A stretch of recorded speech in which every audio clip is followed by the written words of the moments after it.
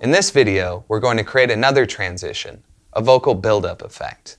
And this time, we'll be using the Simpler device to get our feet wet with a technique called sampling. But first, let's check out what we're gonna make. Come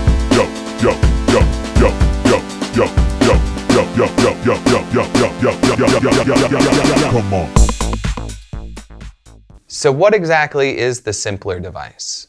The Simpler is an instrument known as a sampler. A sampler, in ultra-simplistic terms, is basically a glorified tape recorder. It stores audio samples and lets you play them back using a keyboard or other controller. Samplers also allow you to manipulate the audio samples in interesting and creative ways, like changing the pitch of the audio material. Samplers played a huge role in the development of hip-hop and electronic music in the 70s and 80s. And back in the day, samplers were actually pieces of hardware. You might have even heard of some of the more famous hardware samplers like the MPC or SP1200. Thanks to the advent of digital technology, all the cool features in a sampler can be emulated by a software instrument. And that's what Simpler is, a software sampler. Just a quick note, Ableton actually has two software samplers, and the other one is called, surprise, surprise, Sampler. Basically, Sampler is Simpler's big brother. However, if you're using the Intro Edition or Standard Edition, then your version of Ableton doesn't come with Sampler. But Simpler is an incredibly powerful device, and it's the perfect place to start if you're new to sampling in Ableton. So to start, let's drag Simpler to where it says drop files and devices. And again, we're just dragging the default one.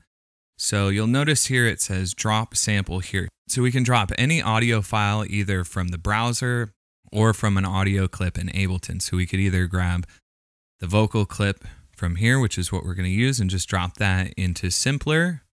We could also go into the samples folder and find this vocal and just drop it in here also. So either one of those works. So what I'm going to do real quick is just move the start point of Simpler so that it's next to this first syllable or this first word, which is yo. Yo.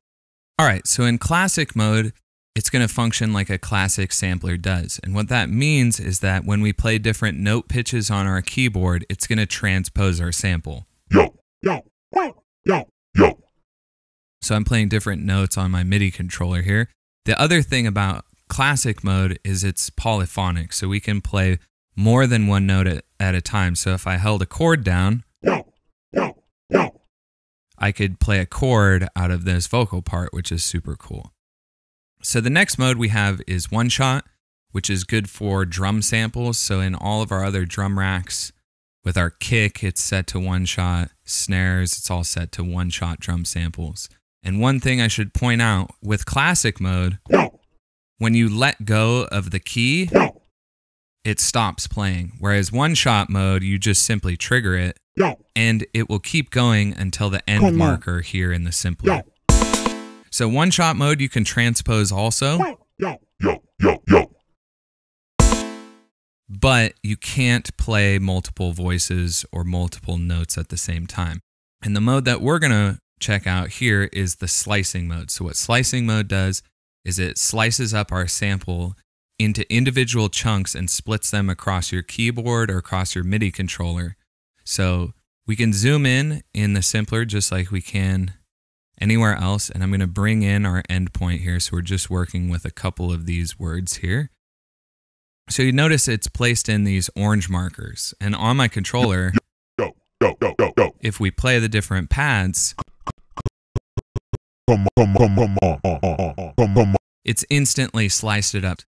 So from here, it's currently marking some of these transients, but as we can see, some of these spots aren't really where we would want a slice to be or a sample to play back. So the sensitivity control here allows us to turn down the sensitivity on certain samples, and you'll notice that those ones that were samples have now turned gray, so it's not going to create a slice there. So now I only have a couple of slices in this. Come on. So if you want to move a slice, you just simply go in and can drag it. So we can move this one back to the beginning of that. And I'm just clicking and dragging left and right here. And usually we want this first slice marker to start with our start point too. So what we're going to do is we're going to create something that matches our drum pattern here. So I'm going to select an area below, and I'm going to hit the quick key Shift Command M on a Mac or Shift Control M on a PC. It's under Insert, under the Create menu, under Insert MIDI Clip, or Shift Command M. So that creates a new blank MIDI clip for us to work in. And by default here, these samples are showing up down here. C1 on our piano roll here. So I'm going to right click and select quarter notes and plug in a note for our sample here, and then just use the modifier key Command D on a Mac or Control D on a PC.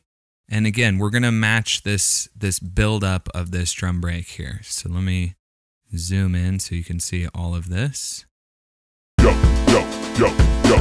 So we can now highlight those four, duplicate that again. And now in this third bar, where these start to speed up, I'm going to take it to eighth notes.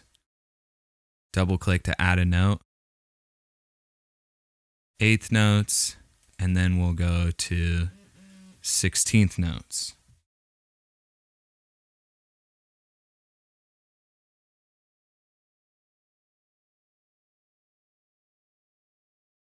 So it's not playing the exact rhythmic pattern that the drum loop is playing when we chop it up, but it is doing a similar thing in that it's speeding up and cutting the note values in half. So let's hear what we got.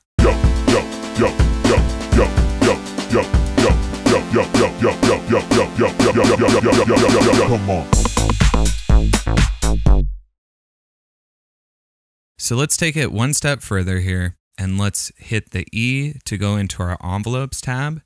Under our device chooser here, we can choose to select MIDI control, so we can affect different things that are associated with the MIDI protocol, such as pitch bend and modulation, and a lot of other things too.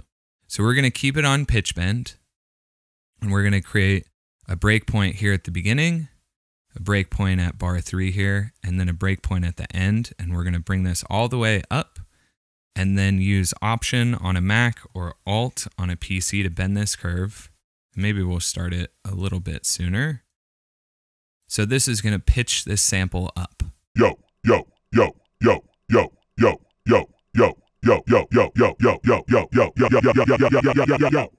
Okay, now you know a little bit more about sampling with the Simpler and how to create a vocal buildup effect.